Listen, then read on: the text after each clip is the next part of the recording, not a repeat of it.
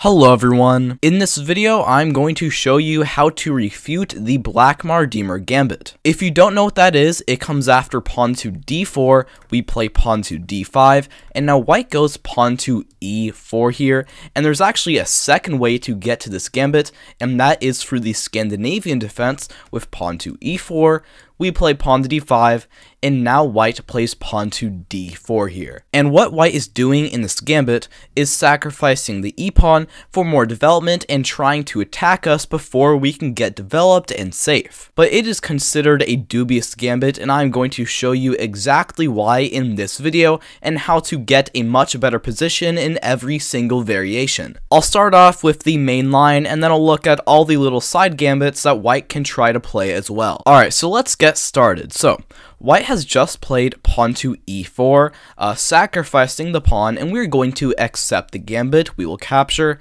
and now white will try to develop and attack this pawn at the same time with knight to c3. This is their best move, attacking the pawn, and we are going to defend it with knight to f6. We defend the pawn like this, and now white will play pawn to f3. They're threatening to capture us, so we are pretty much forced to capture them, and now white will capture back with the knight. They can also try to play queen takes on f3, which is the Ryder gambit. I will cover this afterwards as well, but knight takes on f3 is the main move, and the move you want to remember here is bishop to f5. I think this is only like the 5th or 6th most common move, but it is the best move in this position, and it is the best try to get a much better position against white.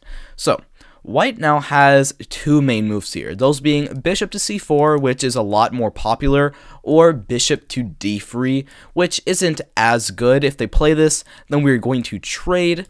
They will take back their queen, and now you simply play pawn to c6 to prevent any queen to b5 shenanigans, so that will just never be a problem for you, and you're going to play this in pretty much the same way as the main line, which is bishop to c4 here. Attacking the f7 pawn, or I shouldn't say attacking, but sort of putting pressure on, and here you're going to play pawn to e6. A sort of double-purpose move, opening up your bishop for development as well as blunting this bishop from seeing the f7 pawn.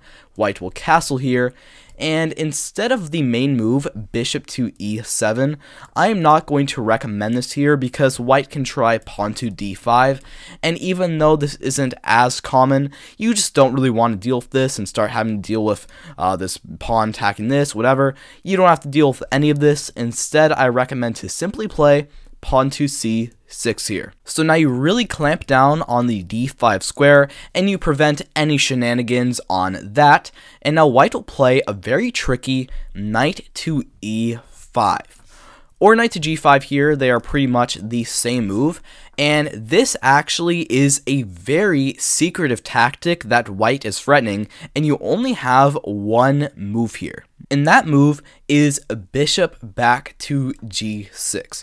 This is the only good move here, because if we play something else like a bishop to e7, which so many people have fallen for, then white simply wins with either rook takes on f5, the idea being that after we capture back, now knight takes on f7, and we simply get forked, or they can play an immediate knight takes on f7, which is just as good, and after we capture back, now they capture here. We cannot capture because the bishop pins, and that is pretty obviously just not very good. So instead you want to play bishop to g6. That way, this pawn is now defended by the bishop, so those tactics are now completely gone, and here white are really starting to have trouble coming up with the compensation for the pawn, and black scores really well here. White will probably play bishop to g5, and you simply want to go bishop to e7. Undo this pin, just, not letting white have any chances against you, and after something like queen to d2, you simply develop your knight. Knight b to d7 here. White will probably capture your bishop, and if they capture your bishop, this is not a bad thing for you. You're simply going to capture back for the pawn. This is a pretty good example of when double g pawns are not a bad thing, and after something like rook a to e1, you simply want to castle here. Your king is completely safe despite these doubled pawns here, but you are still up a pawn in this position, and white really has almost no compensation here. This knight will head to b6, and you'll try to get a knight to d5. If you can get a knight to d5, you're just going to have a very good position, and I don't really know what else to say, but you just have a very good position here. You're up a pawn, and you're doing very well. So that is the main line, but now I will start to look at all the little side gambits that white can attempt to play as well. The first one I will look at is here. After we capture the pawn, instead of white playing knight to c3, they play an immediate pawn to f3 here.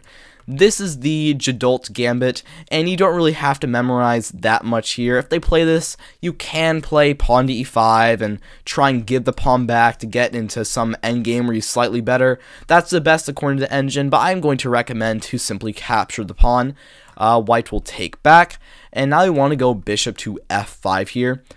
Take control of this diagonal immediately, and after something like bishop to c4, and now pawn to e6, more than likely, I bet in like 90% of your games, this will end up transposing back into the mainline position, and you already know what to do from there. So, pawn to f3 immediately is not a very challenging try. So now knight to c3, we go knight to f6, and now white plays bishop to g5 here. This is the Popiel gambit, funny name, and what they're doing here is essentially threatening to capture our knight. Yeah, I can't do it here, but threatening to capture our knight, and after we take back, then capture here, at which point they will have regained their pawn. Obviously, we don't want to allow that, so we will go bishop to f5. Defend the pawn, and now white plays pawn to f3 here, and this is going to become pretty similar to the main line. If they ever capture, you can simply capture back with your pawn. Either pawn works here, but I like capturing back the e-pawn.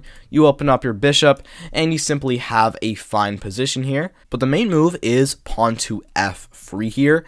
And a very important note, you cannot capture in this position.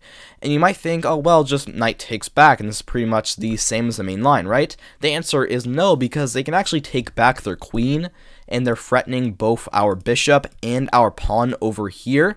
So you have to play an awkward, like, queen to c8, defend the bishop, defend the pawn, and this is just pretty awkward. You don't really want to play this. Instead, I'm going to recommend knight to d7 here. Defending your knight with another knight, and after something like bishop to c4, now you want to play pawn to c6.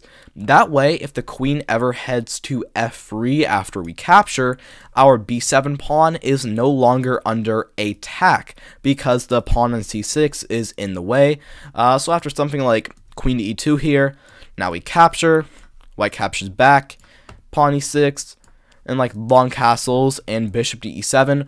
Once again, you get a position where, yeah, white has some development, but you will castle, you're up a pawn, and white does not have that much compensation. So bishop to g5 is a pretty strong try by them, but you still get a better position. Now let's look at the last one, which is the Ryder gambit, and that is in this position. Now pawn to f3, we capture, and instead of taking with the knight, they actually take with the queen. This is the Ryder gambit, and essentially what white is doing is sacrificing the d4 pawn to try and get a ton of development, but this is actually pretty bad for them because we can just capture the pawn anyways. And now white will go bishop to e3, attack our queen, and you don't want to move it to b4 because then white can long castle here and they get their dream of having a ton of development for the two pawns.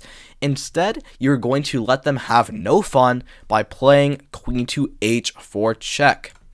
We check their king, so they have to play an annoying move like pawn to g3, and now you simply want to slide your queen over to g4. Now, you are offering a trade to them, and if they ever trade, like for example, if they trade here, you can simply take back the bishop, and trading queens for them is very bad because you're up 2 pawns here. If you trade into an endgame, your 2 pawn advantage is going to become much bigger. So if they play like long castles here, you can simply capture, trade queens, and now to prevent any knight to b5 shenanigans, simply go pawn c6, and you're simply up 2 pawns here, and white has like barely any compensation, and because we've traded queens, almost all of their attacking potential has gone to waste. Their best try is probably queen to f2 here to try and prevent any trades, but you simply want to go queen to f5. Offer another trade here. If they capture, you can just capture back, a good position.